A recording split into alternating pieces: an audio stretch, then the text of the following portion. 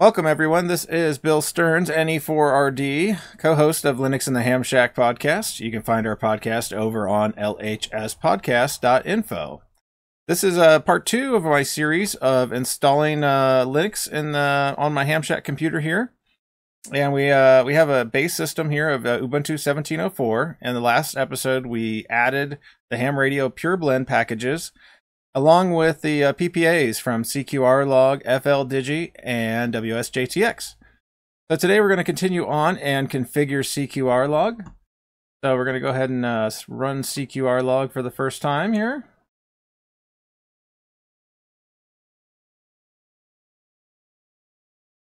So the very first time you run it, it's going to pop up and say, hey, you're running this for the first time. Do you want to save data to the local machine? You hit yes.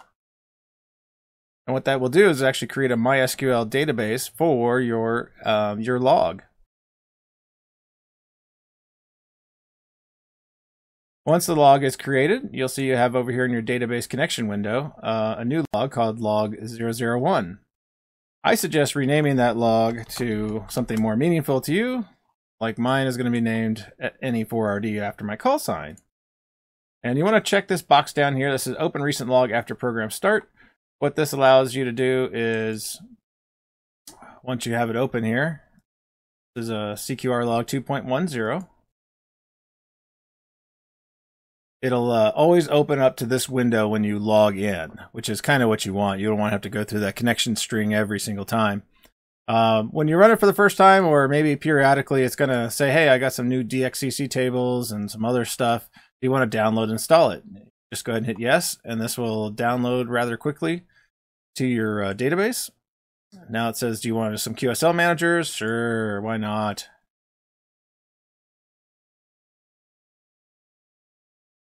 All right, now that that's done, we can start configuring it.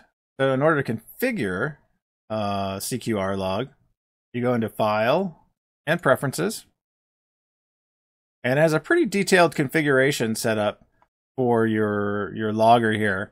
So we're going to go through each one of these items one at a time, and I'll just go through how I would set it up for my particular station. Your mileage may vary on your particular station. Obviously, our call signs are different and everything else, but in general, you should get the idea of what we're trying to do here.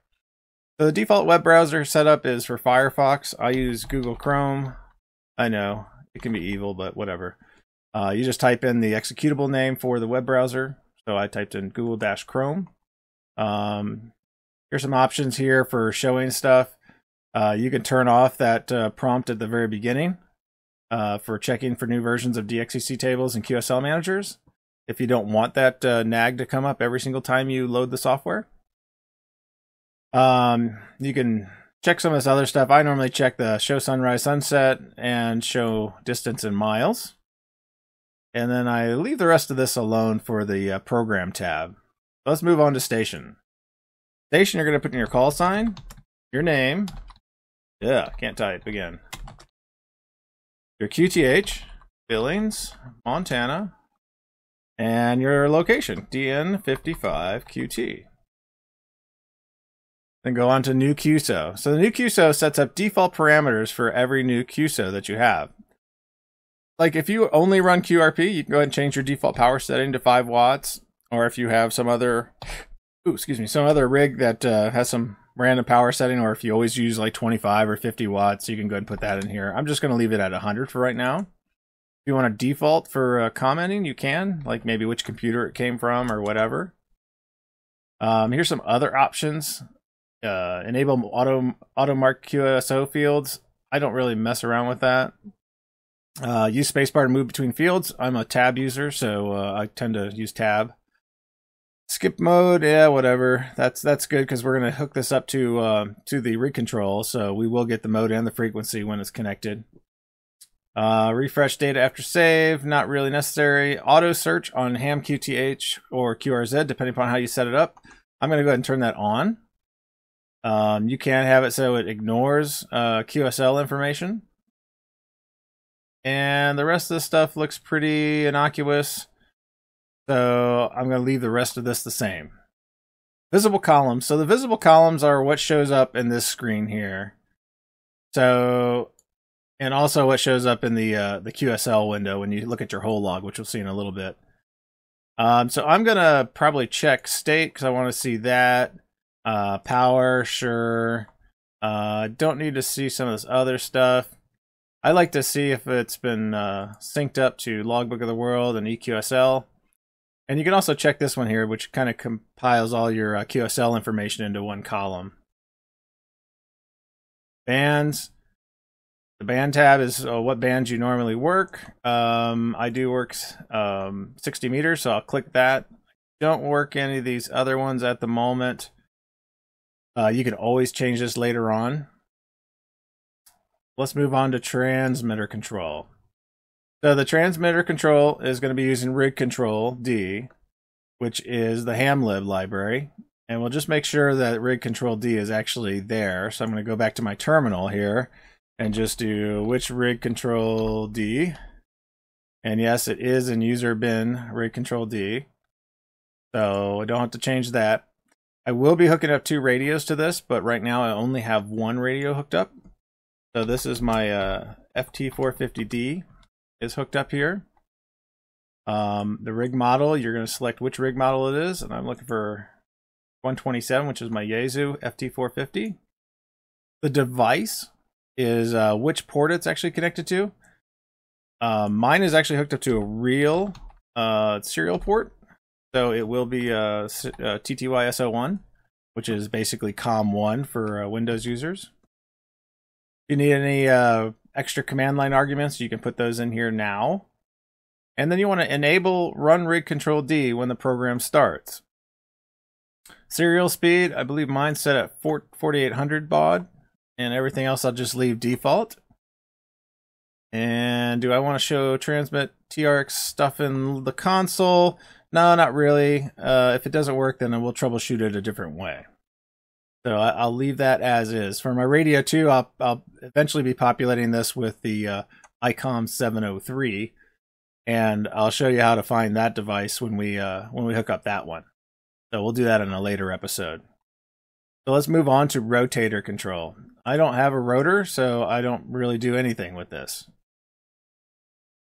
Modes. This is just setups for your rigs. If you want some default bandwidths for the rig, it'll flip the filters automatically for you. I'll just leave that as default for now. QTH profiles. So the QTH profiles is pretty good because if you do operations in multiple locations and you want to be able to segment that into your log, then you want to enable this. So right now, if I go in here, there are no QTH profiles. So I need to define one as my base one. I'm going to do a new, give it a profile number 1. My locator is going to be the home QTH. This is I'm just writing home QTH here. And then you can put your FT450D, what kind of antenna you have, and anything else you want in there. It doesn't really matter. And then you hit save. So now I have one locator. So I'm going to go ahead and select that as my default profile. Next one is the export tab. So this is what it exports when it creates an export file. And you can have it export everything if you want. I'm just going to leave the defaults here for now. DX cluster. So this will be the DX cluster connection that you have. If you want to have specific bands that you don't really pay attention to, like for me, I don't do 220, 900, and all these other ones. I don't really care about spots for those frequencies. I'll go ahead and leave the spots for the 2 new bands, 600 meters and 2200 meters. You can have a call sign alert, and then you can actually execute a command when the call sign is spotted. So there's some customization you can do there too. So if you're looking for something specific. So we're going to go ahead and check the show country name and DX cluster spot and connect to DX cluster after program startup. So we'll leave that on as well.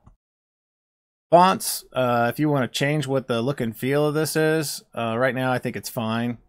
So I won't really change anything. But if you want to change it, you can change it. The grid list settings, again, if you want some special looking stuff, you can enable these configuration parameters. Not necessary to really mess with. Worked all zone colors, again, if you want custom colors on everything, you can do that. I'm not going to mess around with that. Same thing with islands on the air. Memberships, you can put in, if you have a national affiliation or something like that, you can go ahead and apply those here and put your number in. I don't really have any I want to put in here at the moment. So I will come back to that. I believe I have a number for the North American QRP group, but I don't have my number readily available, so I won't mess with that at all. So let's go on to band map. Band map you really shouldn't have to do much with here either. Has some if you want the band map to save after close, so anything on the band map, it'll keep it on there. Again, if you want these options, you can go ahead and check them. It's not really needed for what we're doing right now. X planet support, so this is for your gray line and mapping and everything else like that. X planet should be installed. We can again check to make sure that's there. Let's just do a which X planet. Yeah, sure enough, it's user bin X planet. So we shouldn't have to do anything special for that. Zip code tracking, I'm not really going to do this. This is another thing you can do.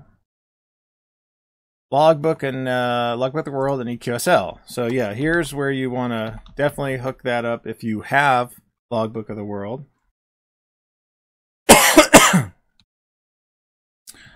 And same thing for the EQSL site.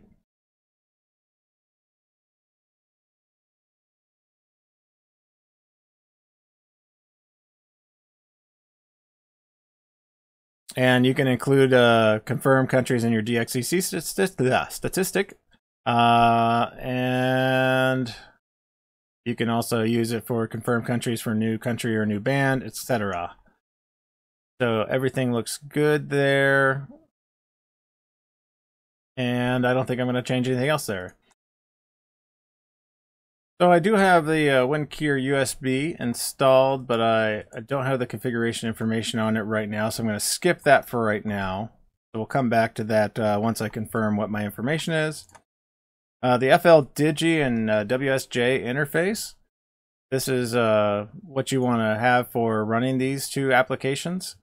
So let's figure out where our path to FL-Digi is.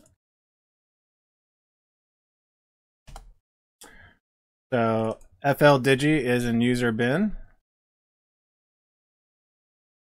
And we want to use the frequency from there and the mode from there and the RST from there. That sounds good. And we'll do the same thing with wsjt-x.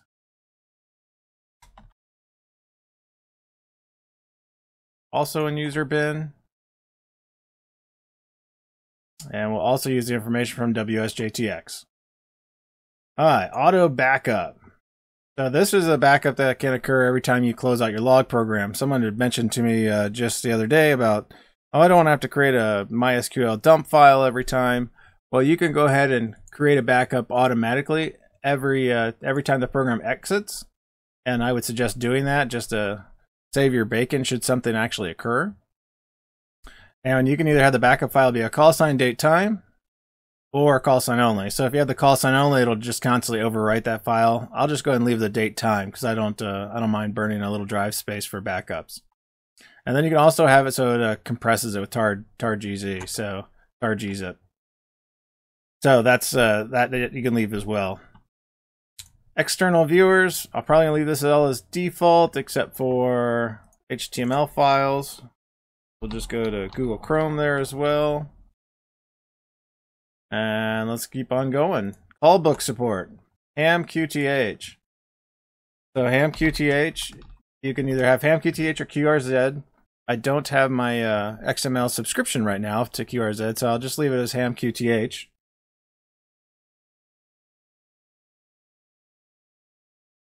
And I just type my password in there. RBN support. This is for check-in for yourself. Reverse beacon network.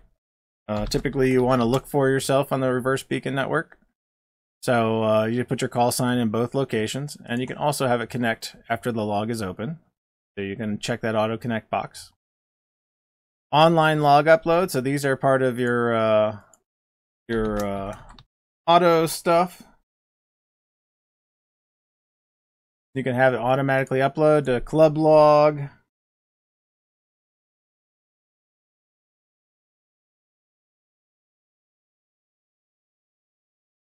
There's my email address. Please feel free to spam me. HRDlog.net is for the Ham Radio Deluxe logger.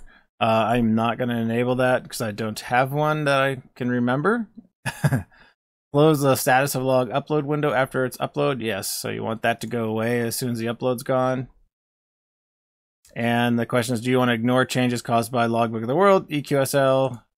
Yes, let's just go ahead and do that because sometimes it changes zones or whatever. It's you can have it change it in those logging programs. I don't really use those for any wards tracking. I guess I could, but maybe I'll leave that unchecked. So if something changes from Logbook of the World, it'll just go ahead and update those. And let's see, last one is propagation. And we got the basic solar brief here, and it says it showed as propagation as an image. Sure, why not? Otherwise, you can show as text information, and it'll give you whatever you want here. So I'm done. There are no other tabs here. I'm at OK.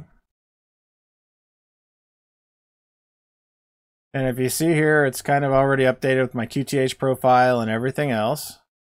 And the time looks pretty good for Zulu time and my time. So that looks good. Okay, so we're going to see if the rig control works. We're going to try see if it'll refresh and see if we get an error. Right now I'm on 7.074 on my rig, and look at that, it's not working. So let's go ahead and quit program. And you can see it made that export. And you can see where the exports are in your .config directory. CQRLog. And it should be in database. Yes. So there it is. So that's your database directory. It has the MySQL database, so don't delete any of those files. But it has the log. So you can see it created a log right today. And has the date and time, and of course it compressed it. So there you go. That works fine.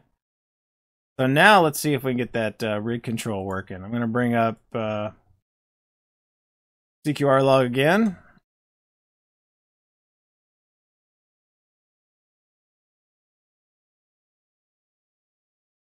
And what is that? Look, we're not connected to the rig. I bet it's because we're not part of the dialout group. So let's figure out the rig control issue here. It's most likely the dialout user issue. So let's take a look at the groups and see if we're in the dialout group, which we're not. So we need to add our user to the dialout group by using the usermod command. And we want to add ourselves to the dialout group. And then now we should be part of that group. So after a quick little restart of the of my session to refresh the user permissions that I made changes to, I added myself to the dialout group. Because if you look at your devices, in this case dev ttyso s0, sorry, it is a dialout user group permissions. So we need to have those permissions in order to access the device. So we're going to go ahead and start CQRLog and see if it can read my radio now. And I do have two screens, so that's why the splash screen goes in the center of both of them. So here we are. It did come up, and it shows that I'm on 20 meters, and I'm in PSK mode, or packet mode. which is right for this rig. It's in the USB data mode. So I'm going to switch over to sideband. And you can see that changed pretty quickly. We're going to just change the frequency. I'm going to go up to like, 14, 225, 230. Yep, so the frequency all seems to adjust. I probably want to update my font so that looks a little prettier in there, so everything fits. The band changes. There's 30 meters. There's 40 meters. There's 80 meters. And there's 160 meters. And here is 6 meters. So yeah, everything seems to be working pretty fine. On this rig, I need to go into my memory mode to get into 60 meters. And that seems to be fine too. This one has channels. So it's all channelized. I don't have an update on this rig yet. I don't know if they've put one out from Yaesu, so I can't directly tune 60 meters. So that works fine. So yeah, so there we go. And we can confirm that rig control is running in the background, which it should be. You can use the PS command. And we can see that there it is. It's running in the background. Rig control D is running, and it has the command options to run that module 127, which is for the Yaesu rig. So yeah, so there we go. We have fully configured CQRLog for our system when we have it talking to one radio, and everything else is set up. So I think we'll stop here on this particular episode with just CQRLog fully configured, because there's a lot of stuff in this episode. And we'll continue on next time with importing an ADIF file from another logger and then doing the cleanup of the log.